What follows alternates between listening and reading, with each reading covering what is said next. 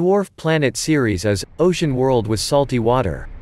According to the report, Ceres, the largest object in the asteroid belt between Mars and Jupiter, is a ocean world with a large reservoir of salt water beneath its frigid surface.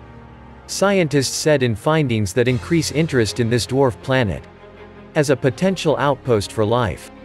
Analysis published on Monday on the basis of data collected by NASA's Dawn spacecraft, which flew as near as 22 miles (35 kilometers) from the surface in 2018, provides a new understanding of Ceres, including evidence that it remains geologically active with cryovolcanism, volcanoes oozing icy material.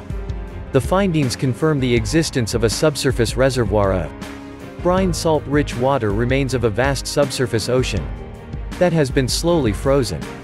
This elevates Ceres to ocean world status, noting that this category does not require the ocean to be global.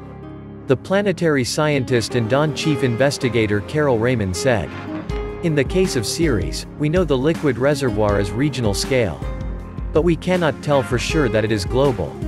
However, what matters most is that there is liquid on a large scale." Ceres has a diameter of approximately 590 miles (950 kilometers). The scientists focused on the 57-mile-wide, 92 km wide Ocator crater, which had an impact on the northern hemisphere of Ceres some 22 million years ago.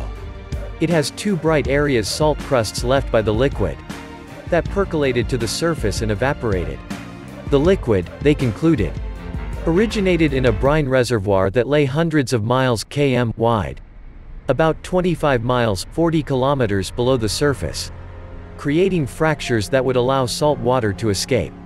Study has been published in the journals Nature Astronomy, Nature Geoscience and Nature Communications.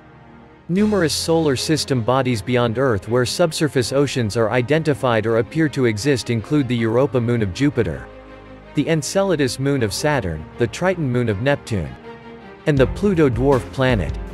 Water is considered to be a main ingredient in life. Scientists want to determine whether Ceres has ever been inhabited by microbial life. There is major interest at this stage. Planetary scientist Julie Castillo of NASA's Jet Propulsion Laboratory, in quantifying the habitability potential of the deep brine reservoir, especially considering it is cold and getting quite rich in salts. Thank you very much for watching the video. Now, if you like the video, gives it a thumbs up and share it with your friends.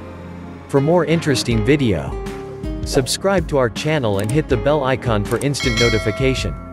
That ways you won't miss any videos from us.